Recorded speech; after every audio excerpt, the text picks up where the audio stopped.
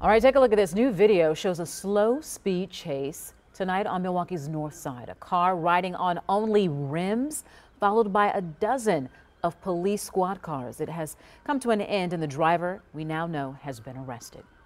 That chase shut down the area near 41st and Capitol. Our Tony Atkins talked to witnesses at the scene.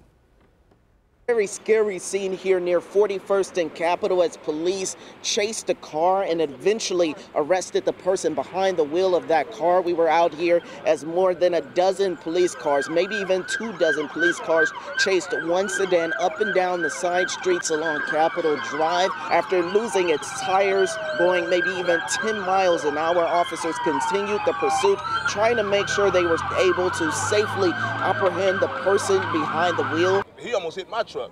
So when I pulled over, I jumped out the car and I was a little irritated, but I seen all the other cop cars that was following him. Yeah. And he flew through the alleyway and he kept going around and around in circles. He kept coming up and down Capitol. It was kind of scary because, while people out here, reporting it and everything, it was still a dangerous situation. As soon as we get more information about what happened here this evening, we'll be sure to have it for you. For now, reporting on 39th and Capitol, Tony Atkins, TMJ4 News.